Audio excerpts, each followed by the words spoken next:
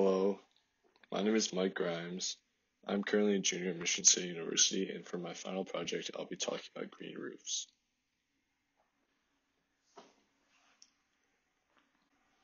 So what are green roofs?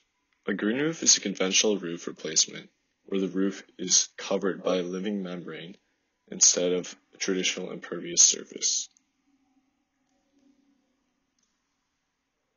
Now that you have a general understanding of a green roof, I'll dig deeper into the technology and the benefits of this new idea.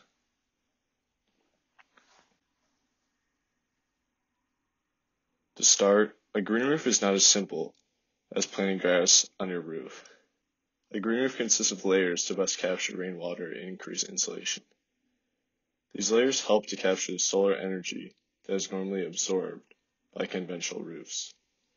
This helps lower the thermal emissions of the building, which is the relative ability of the roof surface to radiate absorbed heat. This visual really helps to show you how a green roof captures energy from the sun to insulate the building.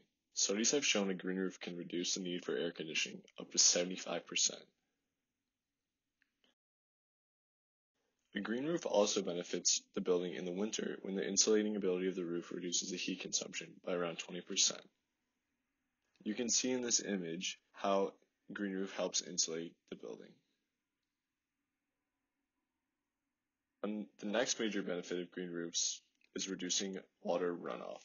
Green roofs are designed to capture water that would otherwise end up on the street. In summertime, a green roof would retain about 80% of the runoff that would occur on current impervious roofs. Green roofs also become living spaces for ground nesting birds, squirrels, and all types of insects. This shows how green roofs benefit not only humans, but an extensive ecosystem. The next benefit of a green roof is reducing the urban heat island profile. In metropolitan areas, it is a lot warmer than the rural areas surrounding it. We need to work to reduce this, and green roofs do exactly that. Green roofs capture the heat and carbon dioxide, reducing the heat island profile and fighting global warming. Another benefit of green roofs is providing a living space for humans. As you can see in this picture, they incorporated a pathway onto the green roof, which would otherwise be a useless space.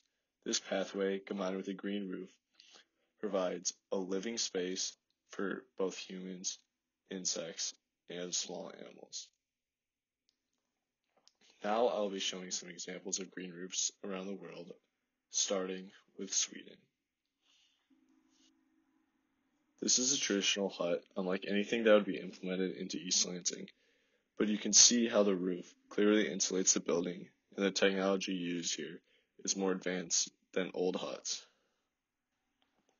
Here's a modern example of a green roof used. The British Horse Society uses a green roof not only to help the environment, but as a source of identity. The roof represents the purpose of the building, and I feel like green roofs around East Lansing would fit the identity of our school well. The next example I found is of Chicago City Hall. This building would otherwise be made of a concrete roof like so many other skyscrapers in major cities. This roof benefits the building and the city by reducing the heat island profile and diversifying the concrete jungle. The last example I wanted to use is Ford Motor Company in Dearborn, Michigan. They prefer to call this roof a living roof instead of a green roof, and I feel like that word is very fitting. This roof is over 10 acres big and is one of the largest living roofs in the world.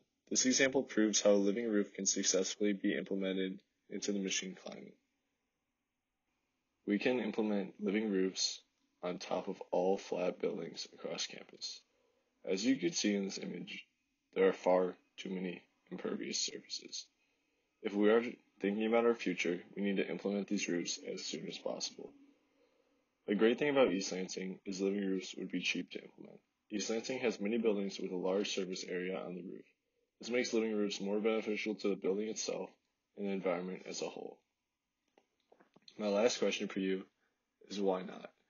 Living roofs make their money back in close to 10 years, provide a space for humans and entire ecosystems to gather, and help the environment in numerous ways.